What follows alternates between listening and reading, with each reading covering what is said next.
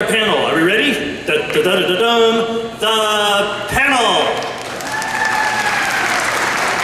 Thank you.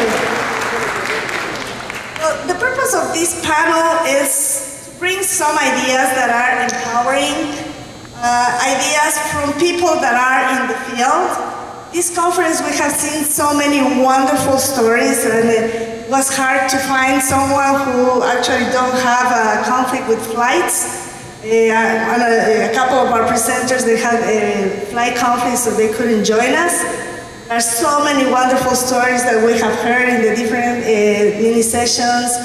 And we selected some of those that represent different contexts and different populations. And basically here I have some people that are doing wonderful things in their communities. They are considered people that are making things happen in whatever the odds and things that they are living in their communities. So my invitation, we can like,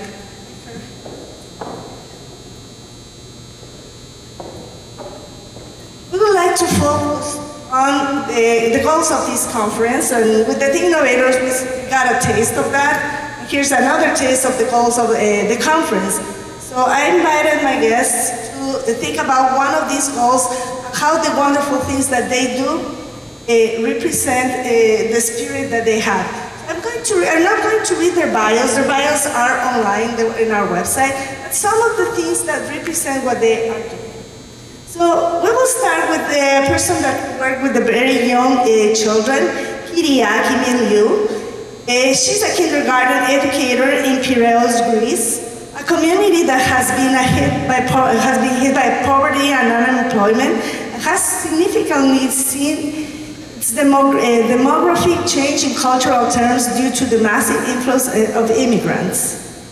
Since she started her PhD, she has focused her research on the use of educational technology to provide low-income kindergarten students with the set and skills that are essential for our complex world. Work has been awarded by European Commission, the Council of Europe, and the Greek Ministry of Education. I'm not going to extend on that because of the interest of the time, but I'm going to let her talk how she has been able to accomplish so many wonderful things in all this environment. Thank you so much. I feel really honored to be among these inspiring people that have been able to make the difference in their communities. So, can you please go over? So, in kindergarten, we like to say stories. So today I'm going to tell you a story of change. In a rapidly changing world, some things remain unchanged. This is the first thing that came to my mind in September of 2012 when I entered the school of Kaminia, a disadvantaged district of Piraeus, Greece. The school principal welcomed me in his office. Here, he said, the economic crisis and the massive migration movement have so deeply impacted the normal functioning of society that it is difficult to determine if and when things will return to normal. The teachers sitting in the office seemed quite concerned.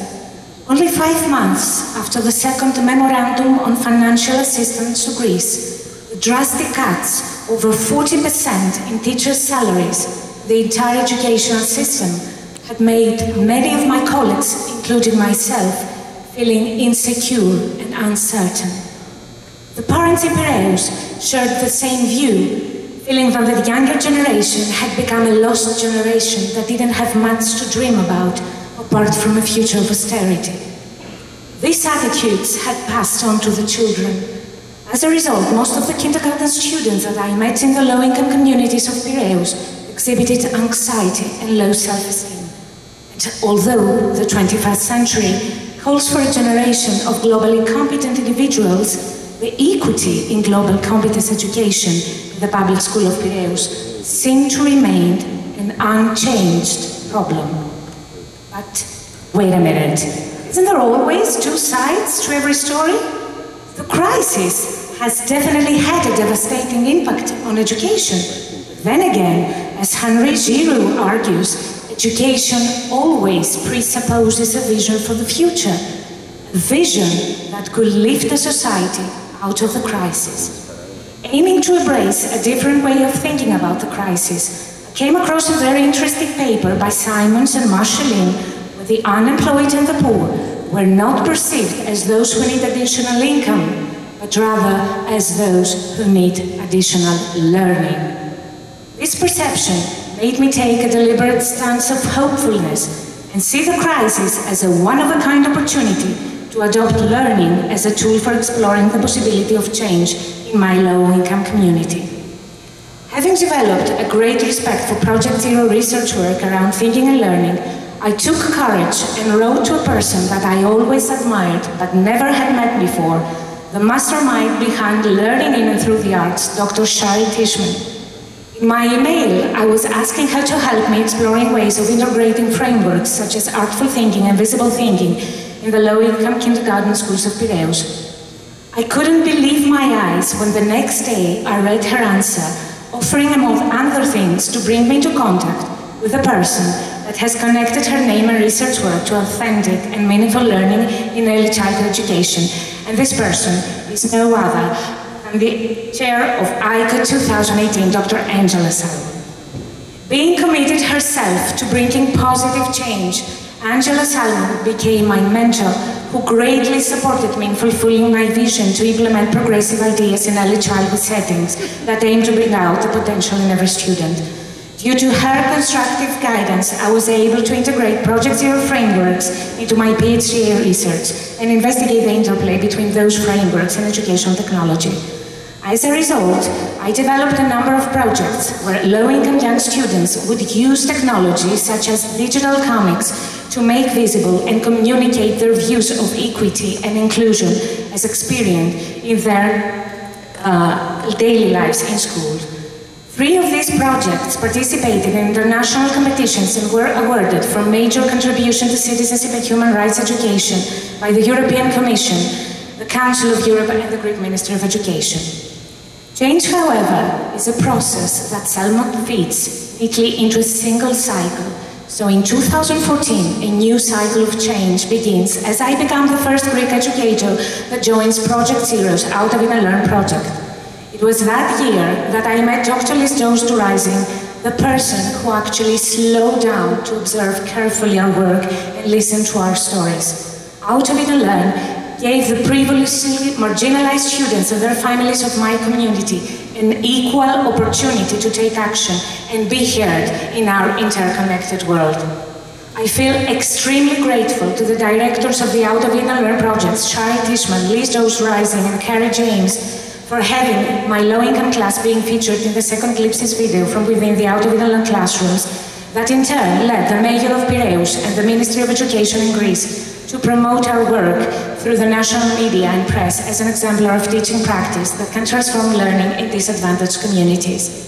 Aiming to share the project's potential with Greek educators who are committed in changing their schools, I founded the Out of It and Learn Teachers of Greece official Facebook community that has so far reached more than 700 members across the country and has been associated with a number of studies in collaboration with the University of Western Macedonia. The experience and knowledge that I gained through my collaborations with such inspiring people like Shari, Angela, and Liz led me to design Philoxenos, that means hospital, an innovative project under the auspices of the Greek section of Amnesty International that incorporates Project Zero's ideas and aims to engage students of different shades, socioeconomic backgrounds and ethnic groups in effective global problem solving and in respectful cross-cultural inquiry and exchange. Philoxenos was piloted this year by 4 extremely creative and passionate teachers, and I'm so happy that one of them is in the room today, and this is my friend and best working partner, Kalliopi Nikolopoulou. So, standing here in front of you today brings to my mind how I used to think about the things that remain unchanged in low-income communities, like the one where I come from. But if you ask me how I now think, I will tell you that the process of change is not about the school environment, but about our perspectives. As Mahatma Gandhi says, if you want to change the world, start with yourself. Thank you so much.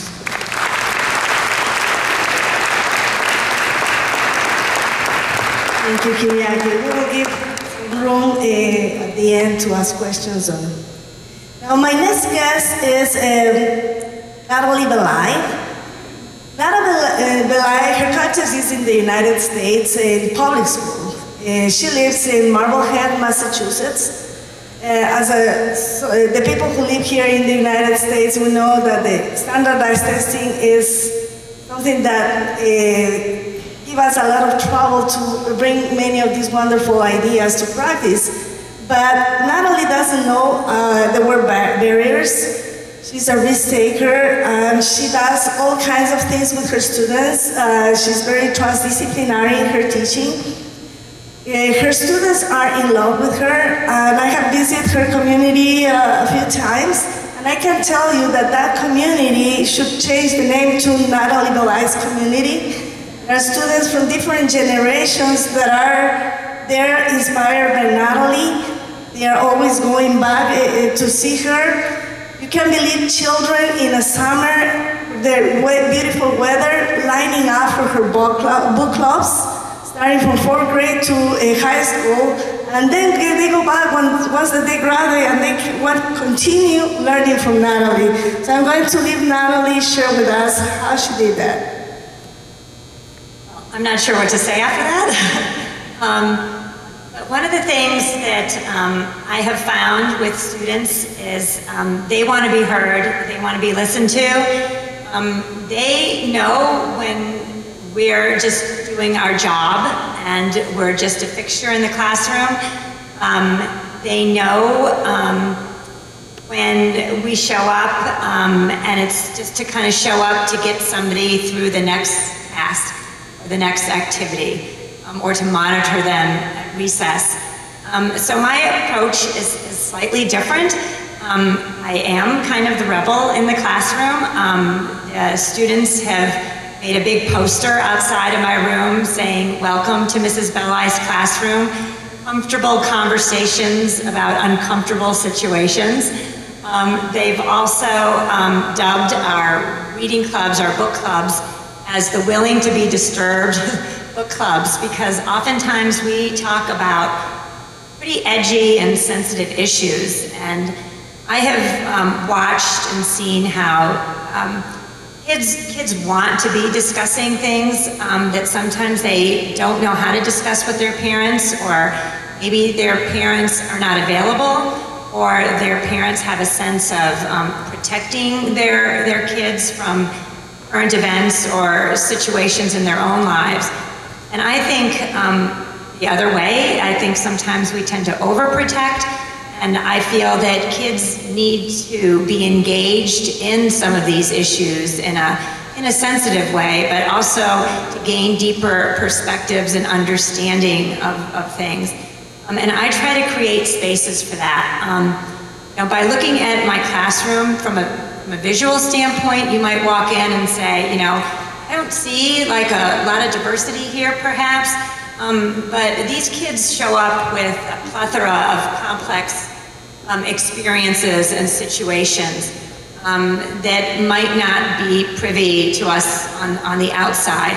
And when we can sit and listen and talk and cry and laugh, and oftentimes I think, me personally, share our own vulnerabilities, because oftentimes we ask students to share so much about themselves, but we're really hesitant to share ourselves. I shared in my session the other day that one of the ways for me to really connect to my kids at the very beginning of the year is through embarrassing stories. And I have so many embarrassing stories myself, and things happen to me on a daily basis. But I have the kids go home to their parents, and I have them collect their parents' embarrassing story, or a story from their childhood, to share with detail. And of course I share a few of my embarrassing stories first as that model. But you'll see kids going back to their parents over and over saying, I need more detail. You need to give me more information. That was too general. I need to hear more about your embarrassing story. And what's fabulous for me is when the teachers then, the parents come back to my classroom for conference. I know them from their embarrassing story, and so we're creating relationships too, and it's fabulous. One of the best embarrassing stories that actually came from a parent was in a kindergarten class. She had just returned from Iceland, and this is when kids could have candy or chocolate or cupcakes in the classroom, and now because of allergies and you name it, I have to design my projects as science projects past the nurse's office in order to get in sometimes. But in this particular situation, this parent's embarrassing story was she showed up coming back from Iceland, and she had chocolates for the kindergarten kids, and she was so excited that everybody wanted the chocolate. They loved the chocolate, and some kids even had 2 pieces of chocolate. So that night when she came home, she said, I'm going to have a piece of chocolate. I'm going to have my chocolate now. And when she bit into it, she realized that it was filled with vodka. And she had given out chocolates with vodka in it. And she's like, oh my gosh, I'm going to be kicked out of this school. Thank goodness it was a small kindergarten classroom. But these are these embarrassing stories that kind of come back and you hear. And I will always remember that parent because she's made me feel better about a lot of situations when she shared that story with me. And I never had her bring any dessert to my classroom either. But through our stories and through the power of stories, I think that we have an opportunity to be closer to kids, be developing relationships with parents and students. And one of the ways that I'm able to do that is through these book clubs, these summer book clubs, where these are kids that it's the last day of school and they want to come back. And I'll have about 70, 80 kids, all different ages, coming to the living room of my home and sitting and having 90-minute book clubs and talking about subjects that, we might not be entering, from police brutality, and to gun control and some of the issues that we've talked about here. We're talking with them about this with 11-year-olds, 10-year-olds, as well as the 16 and the 18-year-olds. So that's the part that's really fabulous. And then from those book clubs and from those relationships, I've watched these kids go on to be leaders in their community, advisors for them in the college realm, giving portfolio advice to.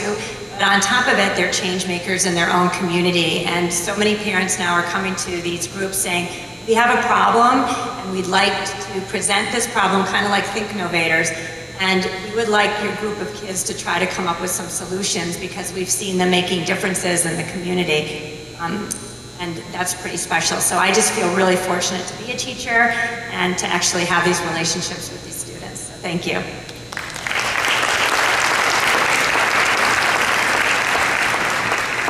Now I'd like to present Paula Pogre. She's another pollinator, and she pollinates wonderful ideas in South America. She works in teacher preparation, but in different areas. She tries to teach the faculty from different areas: chemistry, architecture, business. Ways to teach with the Teaching for Understanding framework. And she's also consultant with many ministries throughout Latin America. She's also founder of Latitude Zero to unite people across the continent, and I guess you're thinking Spain or something like that. So I'm going to let Paula tell her story. Thank you very much, and it's an honor for me to be here. I need to ask you to excuse me for for speaking in English, because for 2 reasons. First of all, because my English is not good, and second, because I know that there is many people here that speak Spanish, but as we don't have the double translation, I need to speak in English. That's why I have, and you are going to understand me, a machete. For more than 3 decades, I have been simultaneously involved in a diversity of roles and responsibilities in the educational systems at different levels. I have worked as a head in a school, and I am a professor and researcher at the university. And I have also the opportunity as a public official in the National Ministry of Education in my country, Argentina, and in other Latin American countries, and at the UNESCO, to help to develop educational public policies. The most recent challenge extended to a regional scope because I have the opportunity to direct the Mercosur Educational Support Program, which is called PASEM. This opportunity to develop my profession in so many environments gave me the broader perspective and areas of influence. But a crucial point has been when in 1994, thanks to Veronica Boixman-Silla, I met Project Zero. Since then, my perspective, my activities have been inspired by these ideas. After 6 years of intense and rich collaboration, inspired with many people there, Patricia, David, Ron Richard, Daniel Wilson, Chris Sanger, many of them, we launched Latitude, the Latin American initiative towards understanding and development. Our Nodo Sur, based in Buenos Aires, has defined a clear mission. We promote the right for an inclusive education for all. We believe that this right, this human right, can only be achieved by improving teaching and creating cultures of thinking in schools and communities. For that purpose, we promote collaboration and alliances between the public and the private sector. We collaborate with schools working with leaders and teachers from kindergarten to university in Argentina and across the region in order to transform teaching and improve learning. Latitude Nodo Sur supports schools and communities networks, but also works as a network itself, gathering more than 30 professionals from very diverse areas of knowledge. And this diversity gives us the possibility to craft interdisciplinary responses to different needs. We foster not only school thinking, we are part of a broader communities with initiatives as Visible Thinking with Angela and with Empecemos in Spain. For the last 10 years, we have also focused on higher education, including teaching, training. We have held 3 international symposiums of teaching for understanding for university and higher education. More than 300 universities and teacher training colleges got together to share good practices. Even beyond, Latitude Nodo Sur has influenced and enriched my research and my contributions to public policies in countries as Ecuador, Peru, Nicaragua, Uruguay, Brazil, and Argentina. Nowadays, I'm firmly involved in teaching for understanding in higher education, since I'm fully convinced that transforming university classrooms will lead to more and to better graduates able to build a better world. Thank you. Thank you, Paula.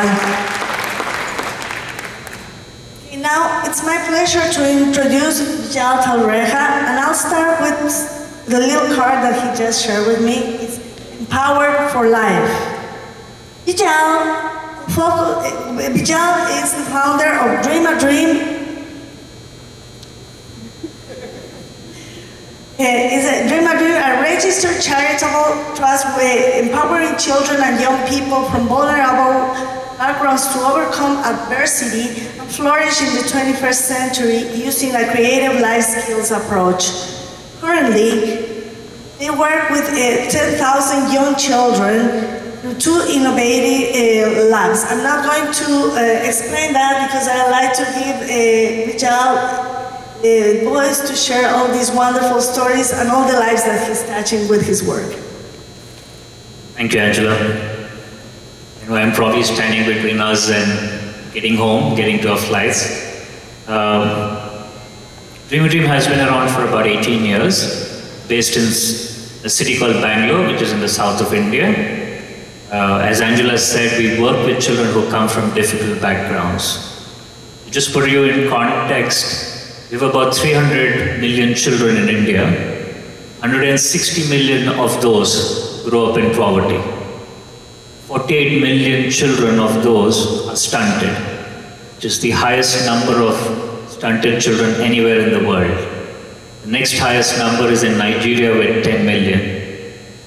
India is sitting on a very unique challenge and a big crisis because we are also the country with the largest number of young people in the world. How do you actually even understand and respond to the complexity of a crisis like this? It's quite overwhelming and it almost leads to doing nothing. We chose to do something about it. What we chose to do is work with children who come from difficult backgrounds and create transformative experiences in their life. A transformative experience is something that we remember for life. Experience that gives us strength. An experience that gives us a way forward. We all remember our own teachers from school who left a deep positive impact.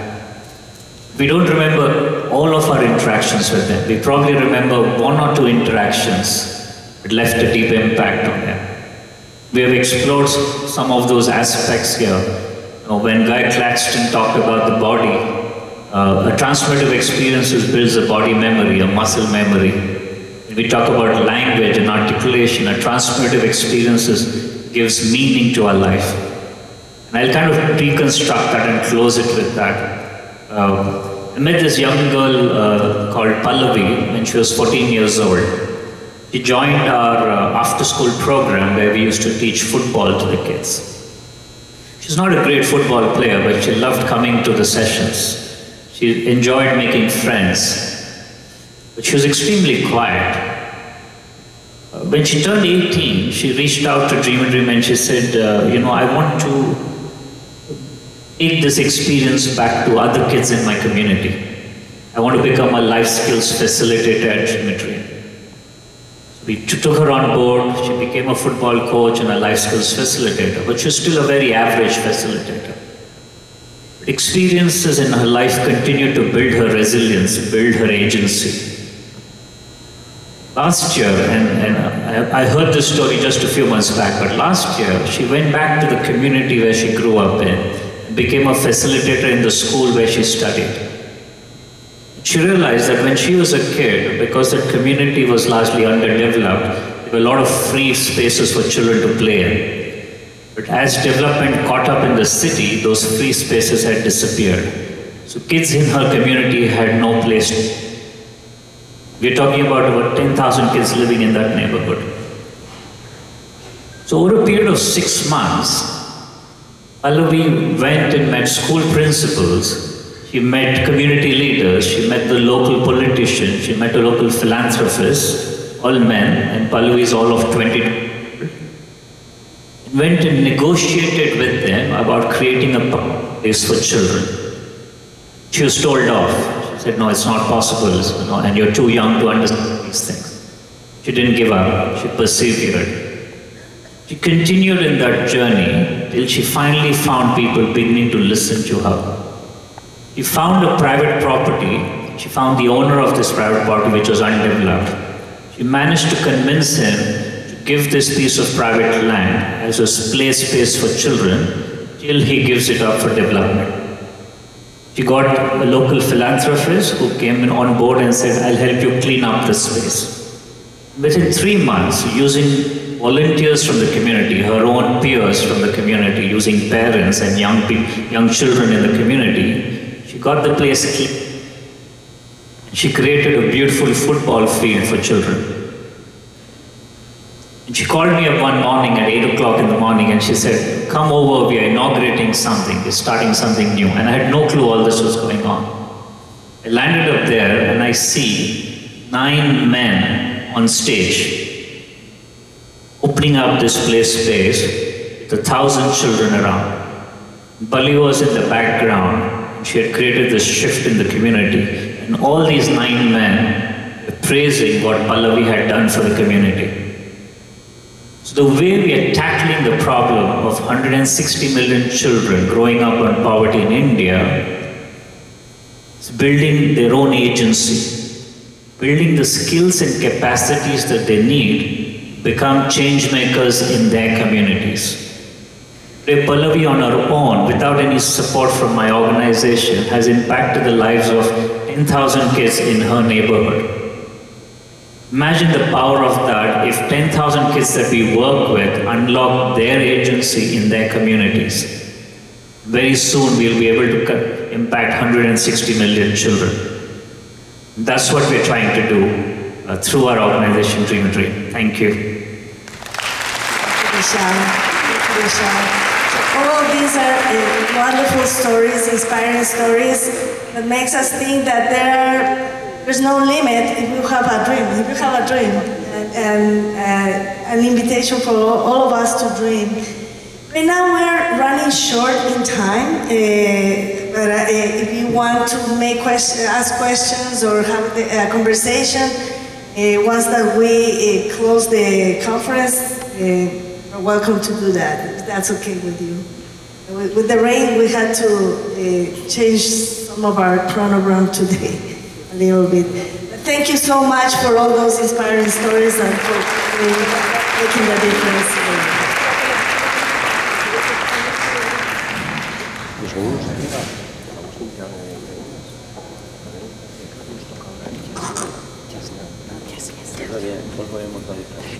Nos grabas si no desde aquí. Tienes aquí un... Tienes aquí... Ah, bueno, no, esta cámara me la llevo arriba. Okay, thank you very much. Now.